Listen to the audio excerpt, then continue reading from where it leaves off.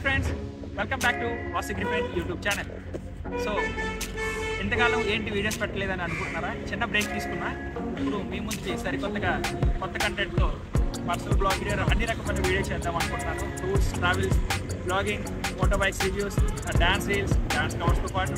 So ఎల్లప్పుడూ మీరు ఎప్పుడు నన్ను ఎలాగైతే ఆశీర్వదించారో ఇప్పుడు కూడా అలాగే నన్ను సపోర్ట్ చేస్తూ నన్ను ఎంకరేజ్ చేస్తారని కోరుకుంటాం. మీ వాసి.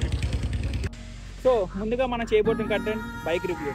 ఈరోజు మనం చేసే bike Yamaha MT15 version 2. So పదండి వీడియోలోకి వెళ్ళిపోదాం.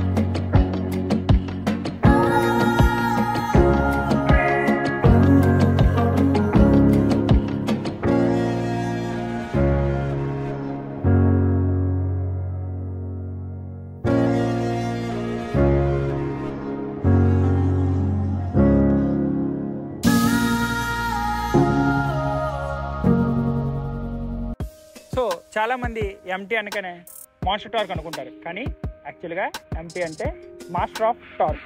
ఈ మాస్టర్ ఆఫ్ టార్క్ అనేది 2005లో మెగా టార్క్ అనే ఓన్ నుంచి తీసుకున్నది.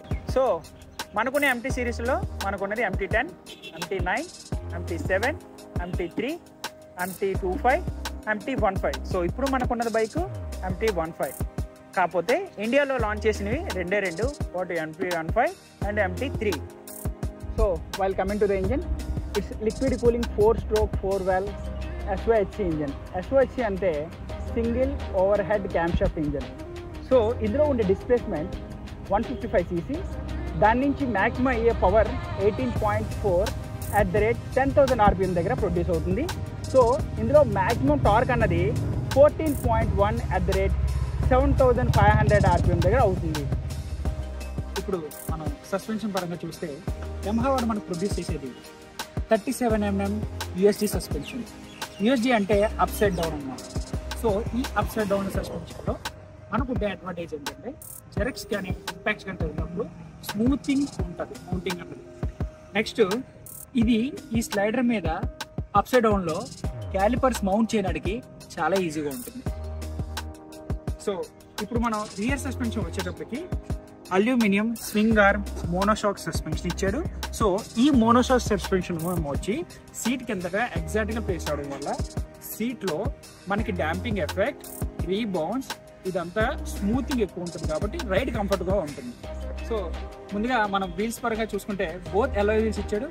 అందులో ఫ్రంట్ వీల్ మనం చూసుకుంటే 100/80 17 ఇంచ్ ఇచ్చాడు. అండ్ బ్యాక్ వీల్ చూసుకుంటే 140/17 ఇంచ్ ఇచ్చాడు. సో Yamaha వాడు ఇన్ స్టాక్గా వెహికల్తో వచ్చేది MRF హైలో గ్రిప్ రైస్. ఇవి రైనీ సీజన్లో కానీ ఆఫ్ రోడింగ్ కానీ మనకి రోడ్తో పాటు గ్రిప్ చాలా బాగుంటాయి. బ్రేకింగ్ పరంగా మనం చూసుకున్నట్టయితే front and break disc brake provide చేశాడు. అందులో ఫ్రంట్ టైం వచ్చి సింగిల్ ఛానల్ ABS ప్రొవైడ్ చేశాడు. మనం హెడ్లైట్ పరంగా చూసుకున్నట్టయితే ఈ హెడ్లైట్ అనేది సమురాయ్ థీమ్ నుంచి ఇన్స్పైర్ అయ్యే డిజైన్ చేసింది. అందులో మనకు ఒక ప్రొజెక్టర్ ల్యాంప్, 2 DLR లైట్ ఇచ్చాడు అండ్ సిగ్నల్స్ అన్నవి LEDs ఇచ్చాడు. అండ్ మనం ట్యాంక్ కెపాసిటీ వరకు చూసుకుంటే ట్యాంక్ కెపాసిటీ అనేది 10 litre fuel tank capacity. Coming to the rare side మనకి టైల్ ల్యాంప్ అనేది LED ఇచ్చాడు. అలాగే మడ్గార్డ్ అనేది యాక్యురేట్ మౌంటింగ్ వల్ల మనకి రైనీ సీజన్లో వాటిల్లో బ్యాక్ సైడ్ సిట్టింగ్ వాళ్ళకి గొరక కొల్లడం, మొత్తం ఈ డ్రెస్ పాడవడం అలాంటిది ఏమి ఉండదు అనమాట. ఇది యాక్యురేట్ ఫిట్టింగ్ వచ్చింది. హ్యాండిల్ బార్ పరంగా చూసుకుంటే ఈ సింగిల్ రాడ్ హ్యాండిల్ బార్ ఇచ్చాడు, చాలా వైడ్ ఇచ్చాడు. ఈ వైడ్ హ్యాండిల్ బార్ ఏంటవుతుందంటే మనకి ట్రాఫిక్స్లో వాటిల్లో కంట్రోలింగ్కి బాగుంటుంది అనమాట. ఈ వైడ్ గ్రిప్పింగ్ ఉండడం వల్ల మనకి ఎల్బో షేప్ ఎలా వస్తుంది కాబట్టి కంట్రోలింగ్ బాగుంటుంది. అండ్ నెక్స్ట్ అలాగే ఒక 2 మిర్రర్స్ ఇచ్చాడు. అండ్ స్విచ్చెస్ పరంగా చూసుకుంటే క్వాలిటీ స్విచ్చెస్ ఇచ్చాడు, హార్న్ ఇచ్చాడు, సిగ్నల్స్ ఇచ్చాడు, హై బీమ్ లో బీమ్ ఇచ్చాడు, అలాగే ఇగ్నిషన్ బటన్ ఇచ్చాడు, సెల్ఫ్ స్టార్ట్ ఇచ్చాడు. మనం కన్సోల్ పరంగా చూస్తే ఇదంతా మొత్తం డిజిటల్ ఇచ్చాడు. ఇందులో న్యూట్రల్ ఇండికేషన్ ఇచ్చాడు, ఇంజన్ వార్నింగ్ ఇండికేషన్ ఇచ్చాడు, అలాగే మనకి సిగ్నల్ ఇండికేషన్ ఇచ్చాడు, అలాగే హై బీమ్ ఇచ్చాడు అండ్ ఏబిఎస్ ఇచ్చాడు. నౌ కన్సోల్ ఇంటర్ పార్ట్ చూస్తే ఏంటంటే ఇక్కడ గేర్ ఇండికేషన్ ఇచ్చాడు, అలాగే ఇక్కడ మనకి కాల్ నోటిఫికేషన్ వస్తుంది బ్లూటూత్తో మనం కనెక్ట్ చేసుకుంటే, అలాగే ఆర్పిఎం కూడా ఇచ్చాడు. అండ్ నెక్స్ట్ ఓడోమీటర్ ఇచ్చాడు. నౌ ఇక్కడ స్పీడ్ అన్నది మనకి గేజ్ అన్నది చూస్తుంది, ఇక్కడ ఫ్యూయల్ ట్యాంక్ ఇండికేటర్ ఇచ్చాడు. సో ఇప్పుడు అలాగే మనం చూస్తే ఆన్ చేసి చూద్దాం ఇప్పుడు ఎలా ఉన్నది. సో నా చూడండి మనకి ఇంజన్ రివ్యూ చూస్తాను. ఎప్పుడైతే ఇక్కడ మనకి వెహికల్ ఓవరాల్ లెంత్ వచ్చేటప్పటికి 2050 mm ఉంటుంది. అండ్ విడ్త్ అన్నది 800 mm ఉంటుంది. అండ్ నెక్స్ట్ అలాగే హైట్ అన్నది 1070 mm ఉంటుంది. ఇప్పుడు మన గ్రౌండ్ క్లియరెన్స్ చూసుకుంటే 170 mm ఉంటుంది. అలాగే మనం సీట్ హైట్ అనేది 810 mm ఉంటుంది. అలాగే వెహికల్ వీల్ బేస్ అన్నది 3025 mm ఉంటుంది. అండ్ బండి ఓవరాల్ వెయిట్ వచ్చేటప్పటికి మనకి 141 kg ఉంటుంది. ఫైనల్గా వచ్చేసరికి స్టాక్ ఎగ్జాస్ట్ సౌండ్ కూడా మనం ఒకసారి విందాం.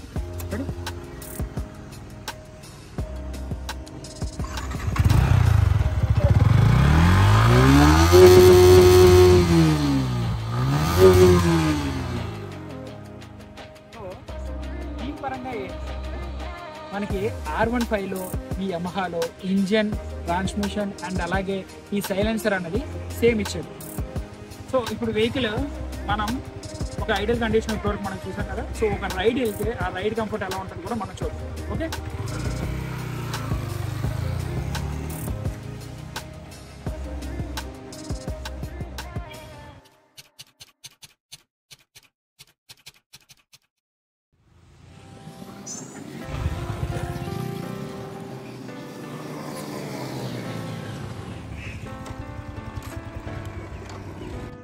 నౌ వెహికల్ అడ్వాంటేజ్ చూద్దాం.